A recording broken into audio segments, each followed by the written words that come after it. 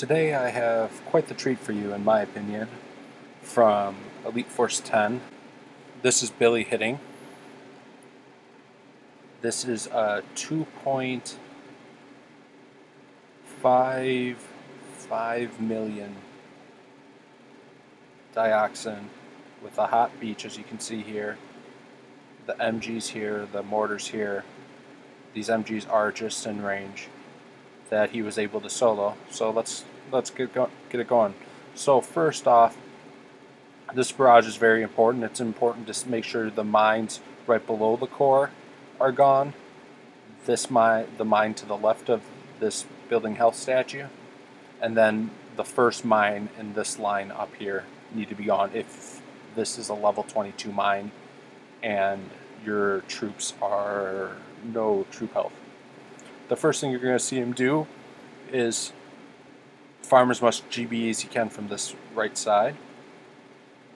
He couldn't really afford to lose any troops with how high of health it was, so he flares right on and throws some critters. You see the snipers did take a few, and so did these, but he flares back to a safe zone and was able to farm quite a bit of GBE this way with just a couple flares and critters. So right there is about 60 GBE he's able to farm. From there he's going to flare down, not all the way to the corner, because he just wanted to use one smoke here and then diagonal up to the standard flare point.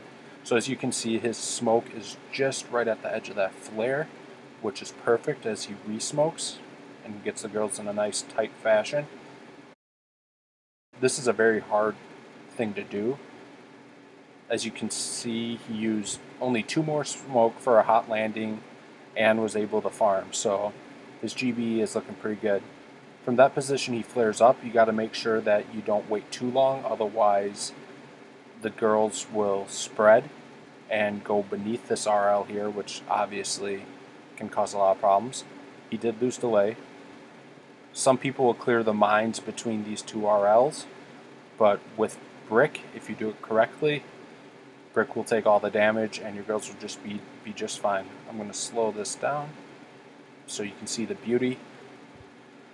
Really, this hit a lot. The reason it was possible was because we planned for probably about 45 minutes on this hit. We were thinking it was going to be 6 shocks, but then I came up with the idea of leaving this mortar that he's wrapping unshocked and using the shock to get these 2 mortars and these 2 machine guns. And then you can see this cryo bomb that he threw was just perfectly placed to allow him to get as much damage as possible, and as you can see with his last few girls left, he was able to finish it off.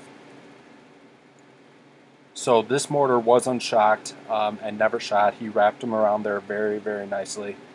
A nice little trick. And he was obviously, the other idea was to shock some of these SLs with the RLs here and then shock these mortars with these SLs, but that would get a lot of troops and you wouldn't get the damage. So really just a phenomenal job. 2.55 million Dioxin, 1 hit with a 5.5 by Billy. Just an awesome job. This is another AZ tutorial video brought to you by Elite Force 10. Hope you guys are enjoying. Hope you guys are learning, because that's what this is all about. Have a good one.